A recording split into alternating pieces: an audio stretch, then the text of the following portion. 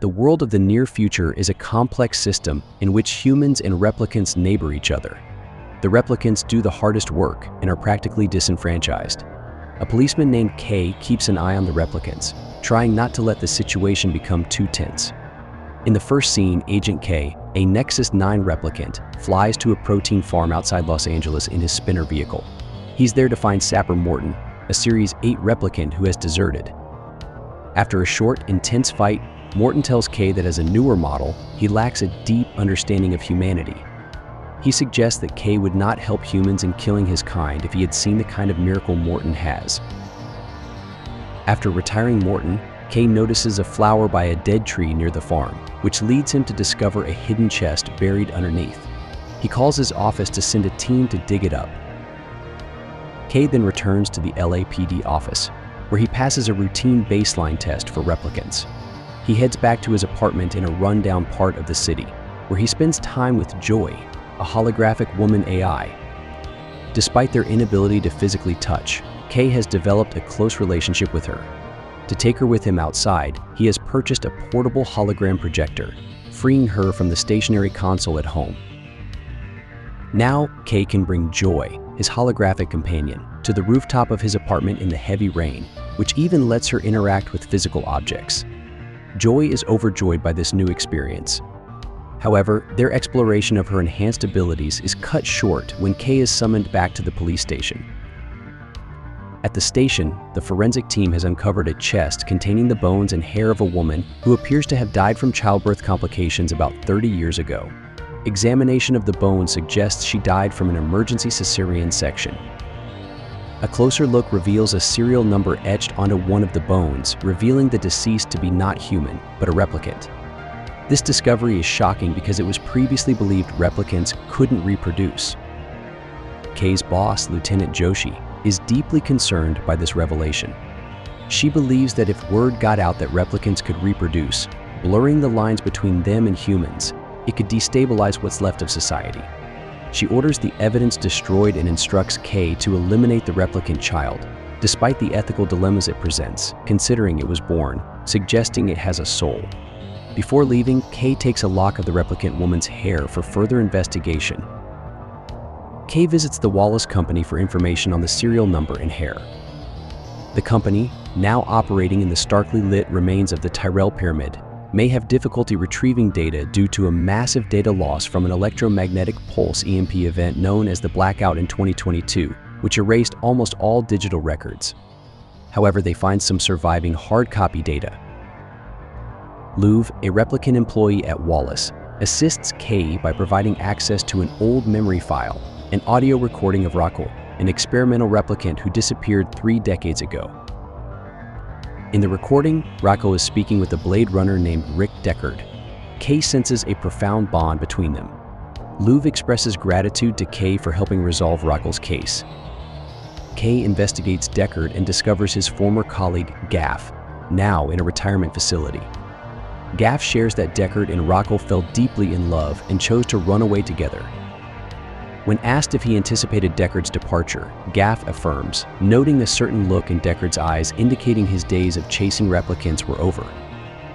Louv informs her boss, Wallace, about her findings. Wallace, though blind, utilizes small flying drones to see. During a moment where he observes a newly activated female replicant, he shows a mix of care and cruelty by cutting her abdomen, upset over her inability to reproduce. He voices his frustration about the slow expansion of humanity into space, noting the necessity for replicants capable of reproduction to fulfill the demand. The secret to replicant reproduction, discovered by Tyrell, was lost in the blackout. Wallace orders Louv to recover Raquel's remains and track down her child. K wanders through the city's lively district, intending to buy food when a mysterious woman cloaked directs 3 replicant prostitutes to learn what K knows. One named Mariette attempts to lure K, but realizing he's more interested in his holographic companion than real women, she backs off.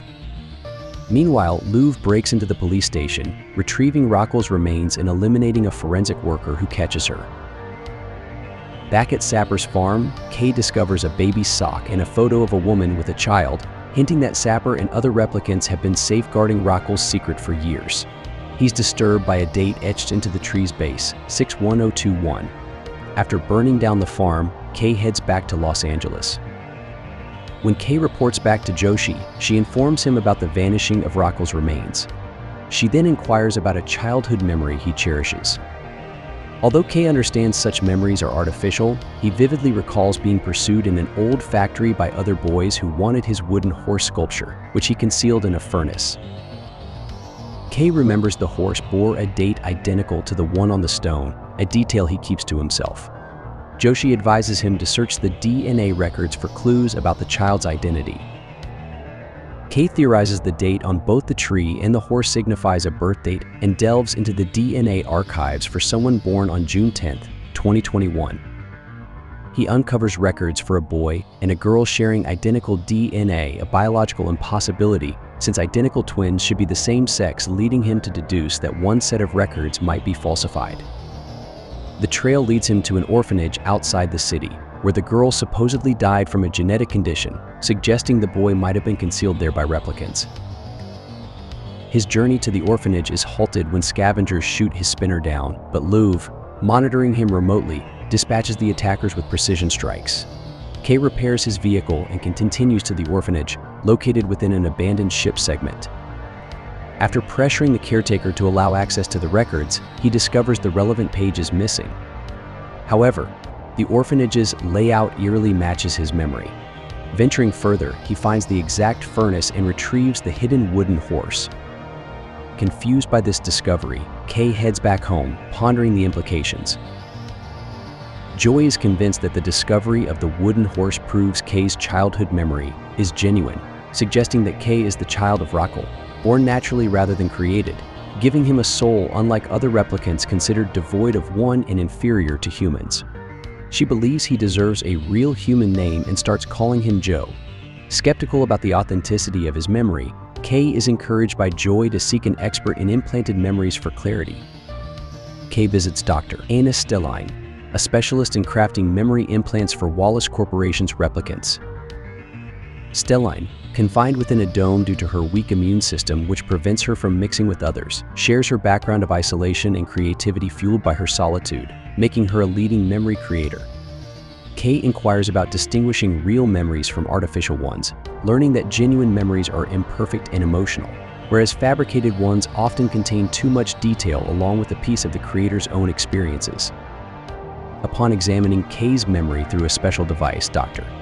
Stelline becomes emotional, confirming the memory's reality. This revelation upsets Kay, who storms out and is immediately detained by the authorities. Back at the station, Joshi is furious with Kay for not passing his baseline test, suggesting he might be terminated. Kay, suspended by Joshi, deceives her by claiming he has already eliminated the child. Returning home, Kay discovers Mariette in his apartment, a setup by Joy, who has planned to merge her holographic presence with Mariette to physically connect with Kay. The next day, Kay feels uncomfortable about the unconventional encounter. Mariette sneaks a tracking device into Kay's jacket. After telling her to go, Joy faces Mariette's mockery about her simple consciousness, highlighting that even replicants can feel superior to others. Kay warns Joy that they will soon be pursued. Joy insists on accompanying him to prevent her knowledge from being exposed. Kay hesitates, knowing that transferring her to the portable projector could mean losing her if it gets damaged, but he agrees to her request. Joy urges him to disable the projector's antenna, ensuring she can't be transferred or tracked, which effectively hides Kay's location from Louvre. Louvre confronts Joshi at the police station, demanding Kay's whereabouts. Despite Louvre's threatening demeanor, Joshi refuses to cooperate, leading to her torture and eventual death by Louvre, who then locates Kay through Joshi's computer. Kay consults Doc Badger about the wooden horse, discovering it contains radioactive tritium. They conclude there's only one place with such radiation levels, and the specific wood type. Heading to the desolate Las Vegas, Kay evades detection, with Louvre unknowingly on his trail. In an abandoned hotel casino rigged with traps, Kay encounters Deckard, who initially suspects Kay has come to kill him. After a brief scuffle, Deckard realizes Kay seeks answers.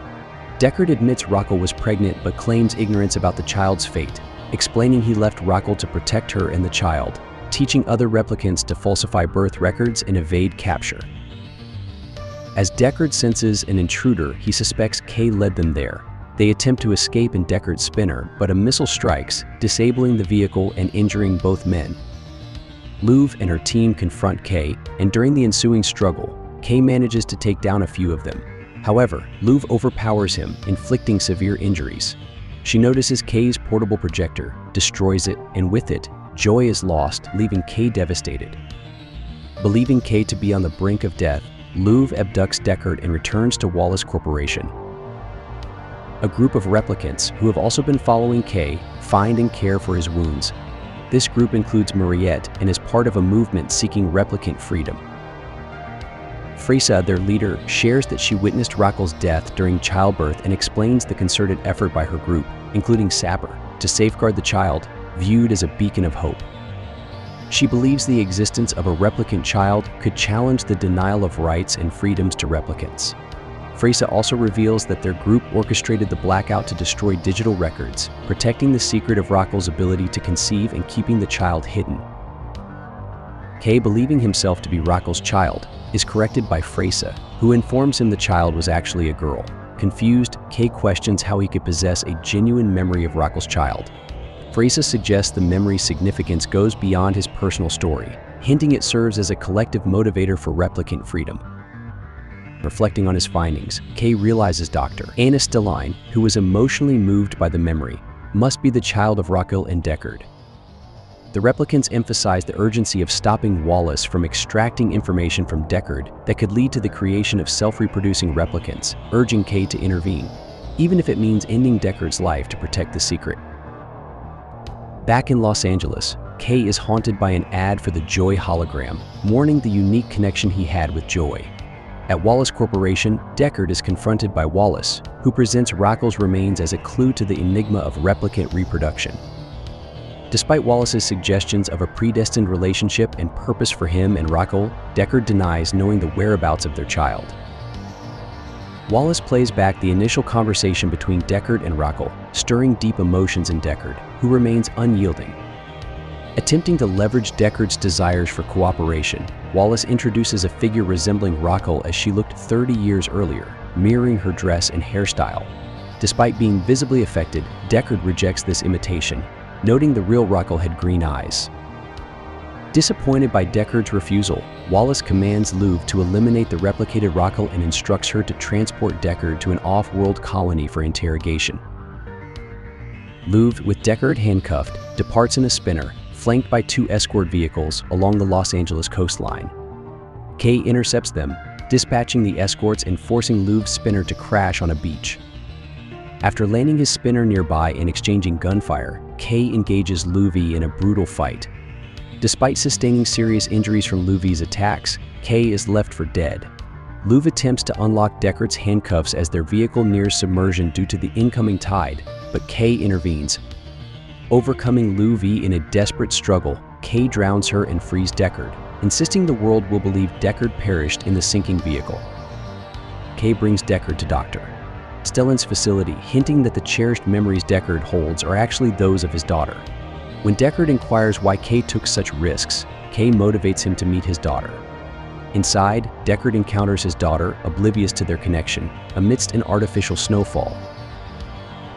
Outside, Kay lies on the steps, gradually succumbing to his injuries, watching the genuine snowfall, content with his contribution to their story. The end. Thank you for watching. Be sure to like our channel and subscribe if you enjoy content like this. Also, let us know what movie you would love us to recap for you.